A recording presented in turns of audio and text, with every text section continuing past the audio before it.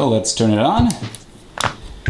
And let's make a call. Let's go to 411.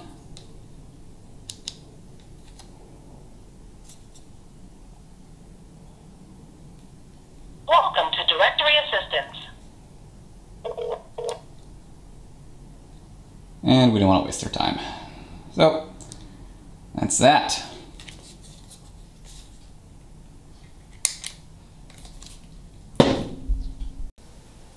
This is an old rotary phone.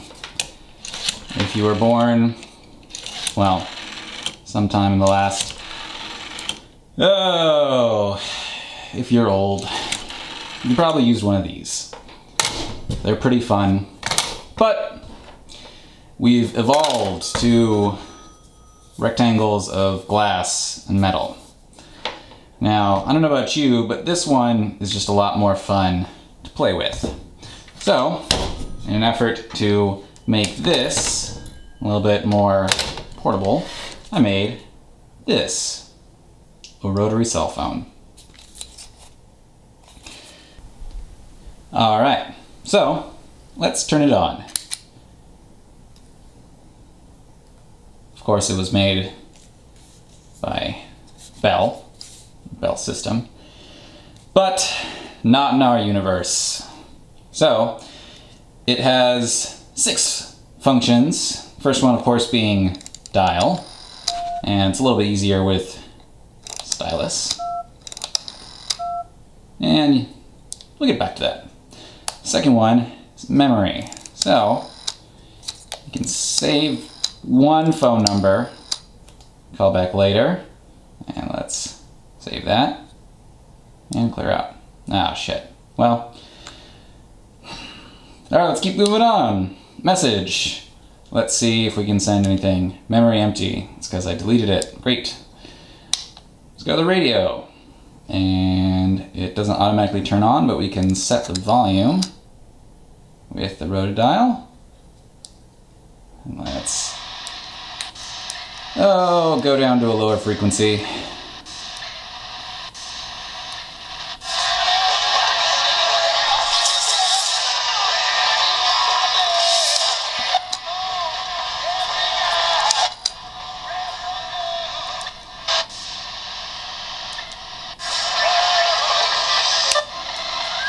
Woo! Alright, so, well, system settings, you can read out battery, which is charged via micro USB right here. And it can go to sleep while still staying on. And just let you know it's still in sleep, it'll just show the little bell logo. And we can go out of it. Of course, you can actually text. It will send the message to whatever is in memory, but of course memory's not in there. And, well, I'm not going to show you my phone number, but you get the idea. So let's take a look at it. It has wood veneer because why not? Something weird they might have done back in the day.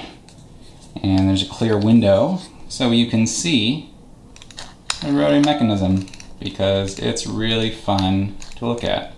It's pretty simple. There's just 2 switches. One that activates when the dial is in progress, and another that interrupts each time the little wheel cycles through. And there's a governor in there to limit the speed. Of course, it makes the DTMF tones when you dial.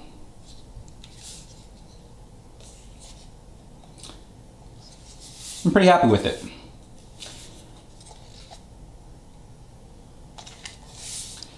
It runs on a Fona Feather, which is an Arduino compatible board that has a little GSM modem built into it.